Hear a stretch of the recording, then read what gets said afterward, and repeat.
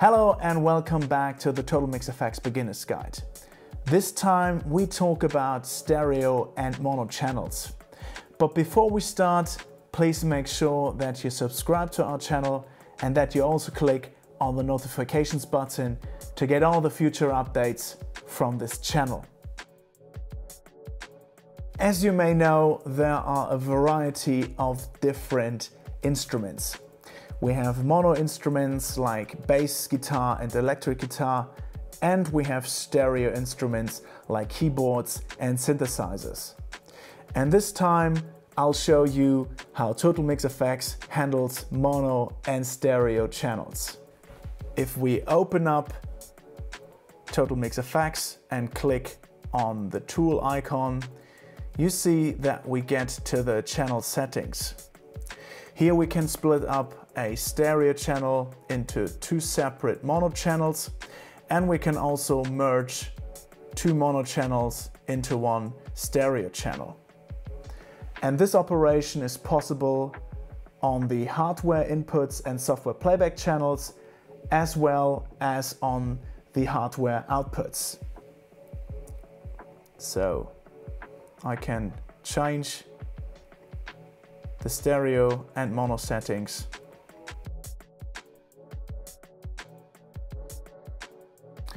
If we split up a stereo channel, you'll notice that we get two mono channels where one channel is panned hard left and the other one is panned hard right.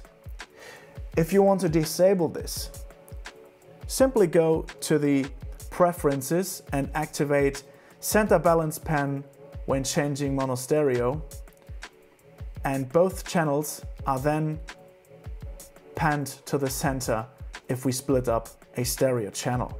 Now let's talk about the hardware outputs. Stereo hardware outputs can of course receive mono and stereo signals at the same time, and we can freely distribute every channel in the stereo field by using the pan knob. And this is possible for all stereo hardware outputs separately. Mono hardware outputs work a bit differently. As you can see, mono outputs can't be panned. Nonetheless, it is still possible to send stereo signals to a mono hardware output. In this case, the stereo signal is added up and is then sent as a mono signal to the hardware output.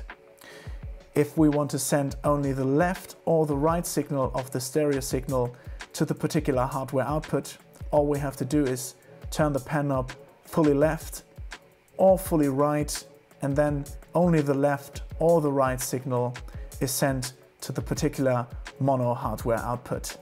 I hope this was helpful. If you have any questions about TotalMix FX or RME products in general, please write us in the comment section below this video. See you next time on the RME Audio channel.